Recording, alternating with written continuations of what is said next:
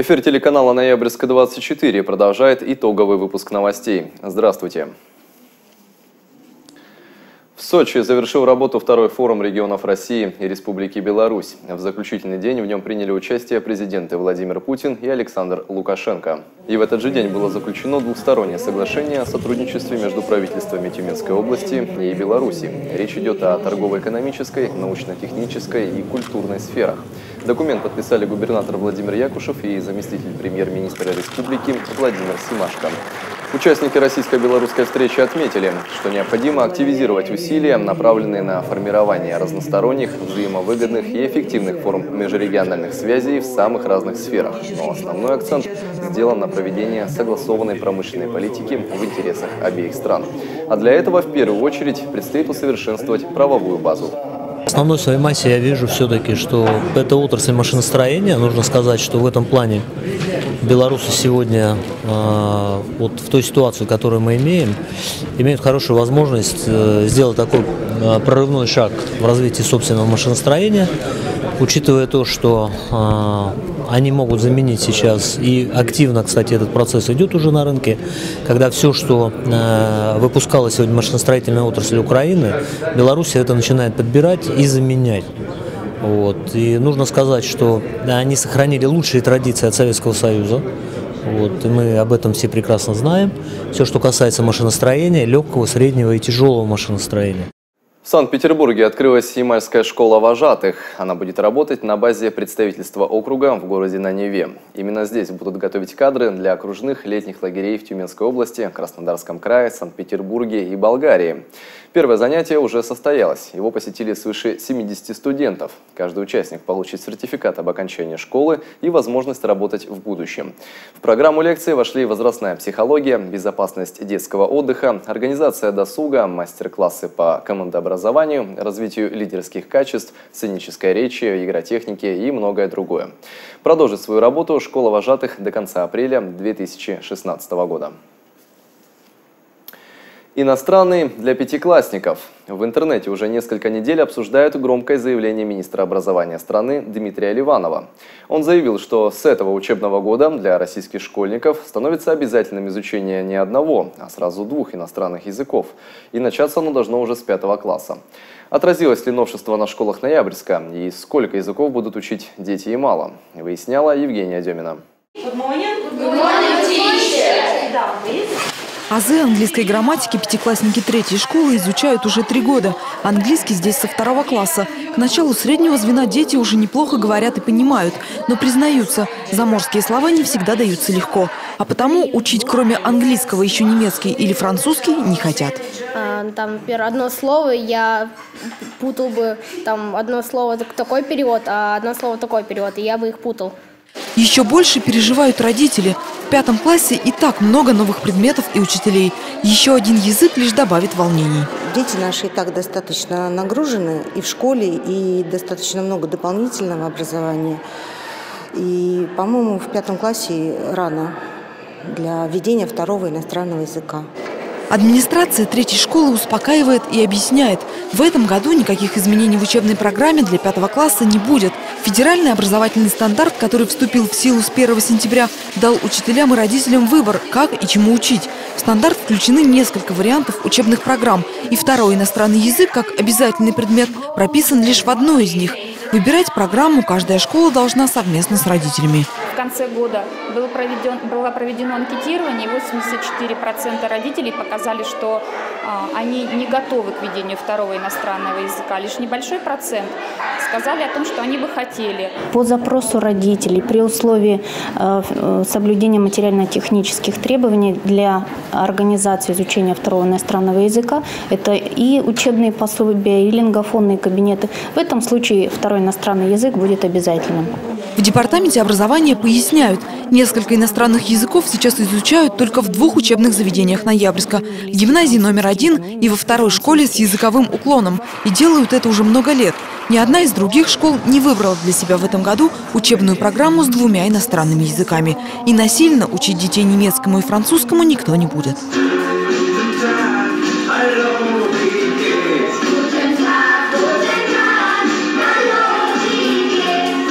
Немецкие песни, немецкие мультфильмы и даже немецкие игры. В таких щадящих условиях начинают осваивать новые слова ученики 5 класса 2-й ноябрьской школы. Занятия эти для них не обязательные, проводятся в рамках внеурочной деятельности. Как бы подготовительный курс к 7 классу, когда немецкий станет полноценным предметом с оценками и контрольными. Для нашей школы это разумно и практически не затратно, потому что у нас есть 2 педагога немецкого языка, у нас оборудованы кабинеты немецкого языка, и мы к этому готовы. Но исключительно только в классах с углубленным изучением иностранных языков. Потому что таких классов по 2 в каждой параллели. Учитель Галина Сенчева немецкий преподает уже 35 лет. Уверяет, никакой путаницы с английским второй язык не вызывает. Наоборот, помогает быстрее освоить грамматику и построение предложений. И призывает учить в школах как можно больше языков. Человек нашего века должен знать 2 и 3 языка. У нас возможности путешествовать. Мы можем даже общаться на элементарном уровне. Как себя чувствовать, если рядом с тобой говорят, ты ничего не понимаешь? В принципе, уже с 9 лет ребенок вполне способен изучать осознанно, с логическим пояснением, с грамматическим углублением иностранные языки. Вопрос лишь в том, как подходить к учебному процессу. Не бояться учебной перегрузки советуют и врачи. В процессе освоения иностранных языков происходит развитие памяти и мышления детей. Для родителей и учителей главное – правильно организовать режим труда и отдыха и вместе с ребенком выяснить, нужно ли это и для чего. Евгения Демина, Сергей Смагин, Сергей Павлов. Новости нашего города. Ямал вошел в список пилотных регионов, на территории которых будет реализован проект «Безопасный город». Вопросы внедрения системы и ее развития обсудили в режиме видеоконференции, провел которую заместитель министра России по делам гражданской обороны Александр Чуприян. Что касается нашего региона, то на Ямале планируется реализовать отдельные сегменты проекта в 4 пилотных зонах – Салихарде, Ноябрьске, Лабытнанге и Пуровском районе. Планируется, что в будущем безопасный город объединит действующие уже системы предупреждения чрезвычайных ситуаций, системы контроля за опасными объектами и общественной безопасности.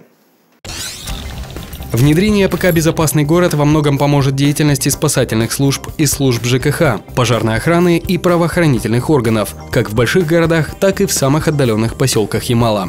Главное на сегодняшнем этапе – синхронизировать работу в этом направлении всех заинтересованных сторон и активнее привлекать к реализации проекта муниципалитеты. К слову, сейчас в Ноябрьске проводится большая работа по повышению уровня дорожной безопасности в районе городских образовательных учреждений. В настоящее время дорожники обустраивают тротуары в районе 6-й школы детского сада «Звездочка». Как только работы будут окончены, детям больше не придется ходить по обочине дороги, чтобы добраться до пешеходного перехода. В одном из торговых домов Ноябрьска, в самом центре города, выявлены серьезные нарушения. По данным окружной прокуратуры, здание имеет нарушение пожарной безопасности. В нем нет автоматической установки пожаротушения, а пожарная сигнализация и система оповещения находятся в неисправном состоянии. Суд Ноябрьска обязал устранить нарушения, однако 4 собственника здания не согласились с вынесенным решением, сославшись на то, что нарушения могут быть устранены иным альтернативным способом, и обжаловали его в апелляционном порядке. Судебная коллегия по гражданским делам оставила решение без изменений. Исполнение решения суда находится на контроле Ноябрьской прокуратуры. Тем временем городские дороги тоже нельзя в полной мере считать безопасными. Госавтоинспекторы подвели итоги рейда, в рамках которого проследили, насколько уважительно друг к другу относятся водители и пешеходы. И пока сделали выводы инспекторы, культура на ноябрьских дорогах прихрамывает, причем на обе ноги. Так, водители за минувшую неделю не уступили дорогу пешеходам 133 раза. Что касается самих пешеходов, то по ним выявлено 129 фактов нарушения правил дорожного движения. И в подтверждении бескультурия на ноябрьских дорогах в социальных сетях идет активное обсуждение видео с регистратора, на кадрах которого более чем беспечный, можно даже сказать, бесстрашный пешеход. Вот эти кадры. Благо, реакция водителя оказалась хорошей, потому как женщина-нарушитель даже не побеспокоилась о том, чтобы посмотреть по сторонам. Стоит отметить, что все это происходило недалеко от зебры. До пешеходного перехода женщина не дошла каких-то пару метров. На территории базы, что расположена в районе городской промзоны, сотрудники ОМОНа изъяли нарезное и гладкоствольное оружие. На проверку спецназ отправился по сообщению одного из жителей города. После устранения препятствий, которые мешали свободно попасть им на территорию базы, оружие действительно было найдено. Кроме того, изъяты были и документы, свидетельствующие о том, что люди эти занимаются хищением в крупном размере на протяжении длительного времени. Эта информация уже просочилась в интернет, однако официально ОМВД эту ситуацию пока никак не комментирует. Попыталась продать мебель, а в итоге осталась без денег. Сегодня утром жительница Ноябрьска стала очередной жертвой мошенника. Попалась она на сайте Авито. Некий мужчина, позвонив, поинтересовался мебелью, которую она выставила на продажу, а дальше действовал по стандартной схеме. Предложил пройти к банкомату, произвести несколько нехитрых операций с картой. Результат – 27,5 тысяч рублей с карты ушли в ту же секунду. Я сначала ему продиктовала номер карточки. Хотя, понимаете, я уже сейчас вот понимаю, вот потом уже вот начал понимать, я ему могла ее и дома продиктовать. Вот, понимаете, вот сам этот разговор такой тихий, такой низкий баритон, такой совсем, вот понимаете, я даже вслушивалась, потому как он говорит. Спокойно разговаривал? Очень спокойно. Такой даже, знаете, вот, как мужчина не молодой такой же, я бы ему дала лет под 60, вот так вот. А вы пытались связаться потом с этим номером? Да, бесполезно.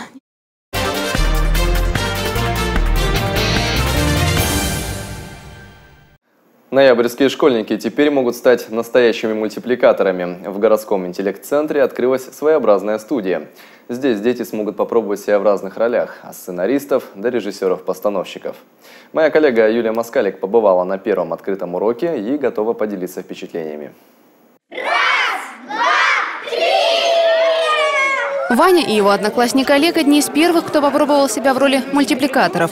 В новом зале интеллект-центра заработала студия анимационного творчества «Ожившая сказка». Делать мультики своими руками дети смогут благодаря победе интеллект-центра в грантовом конкурсе программы социальных инвестиций «Родные города» компании «Газпромнефть». Наши специалисты прошли обучение дистанционно, посещали вебинары, узнавали, как работать в разных техниках, какие существуют техники мультипликации, как работать именно с детишками. И на перспективу мы планируем заняться мульттерапией. То есть это занятие с ребятками, скажем так, с особенными детками, их социализация в обществе. Это только первое знакомительное занятие, но и сейчас понятно, что дети свое предпочтение отдают героям приключенческих историй и уже мечтают создать свой мультфильм о пиратах и кладоискателях. Ну а пока то, что попроще. Сегодня Ваня и Олег на специальном станке оживляют клоуна по имени Василий. Мультфильм был о клоуне, который был в цирке. У него украли шарики, то есть он был грустным. Зрители, которые сидели и смотрели на него, сделали его веселым, подали ему новые предметы, то есть которыми он мог жонглировать. Вообще из пластилина была бы более такая хорошая, объемная работа, а рисовать более красиво, я думаю, получится. Выступить достойно клоуну Васе вызвались помочь сразу 30 мальчишек и девчонок. Организаторы говорят, такого интереса детей к студии они не ожидали. Но приложить руку к созданию мультфильма позволили каждому. Мы планируем сделать мультфильм по мотивам произведения Юрия Афанасьева, нашего местного автора. У него в этом году юбилей, также 85 лет нашему округу. Мы вот такой подарок небольшой решили сделать вместе с ребятами. Помимо так называемой техники перекладки, юные мультипликаторы вскоре освоят и другие – рисованную, пластилиновую, кукольную. Этот специальный мультстанок позволит работать сразу в нескольких слоях. Продумывать характеры и озвучивать своих героев дети будут тоже сами. Достаточно ярко, достаточно объемно. И я думаю, что все дети, да даже и взрослые, любят мультики. Что ж скрывать. И думаю, им интересно стало, как это делается изнутри. Только раз попробовали, но уже поняли, что анимация – это не только мультики. Создав видеооткрытку, можно поздравить, к примеру, маму с 8 марта или же попросить подарок у Деда Мороза. Дети верят, если к волшебнику обратиться вот так оригинально, просьбу он тогда точно выполнит. Юлия Москалик, Сергей Павлов, Григорий Куроптев. Новости нашего города. Это слово не последнее. В музейном ресурсном центре Ноябрьска открылась выставка, посвященная древнейшему произведению русской литературы. Слово о полку Игореве. Открытие экспозиции приурочили сразу к двум поводам – 830-летию самой рукописи и Году литературы в России. Здесь представлены подлинные предметы быта наших предков – посуда, одежда, оружие, доспехи и карты. Кроме того, гостям предлагают познакомиться с оригиналами старопечатных церковных книг. Некоторые из них датируются XIX веком. Среди экспонатов есть и картины российских художников, иллюстрирующие жизнь Древней Руси. Выставка «Это слово не последнее» продлится до 15 декабря. Вход бесплатный как для детей, так и для взрослых. Это история, во-первых, история – это возможность прикоснуться к прошлому, узнать, как оно было.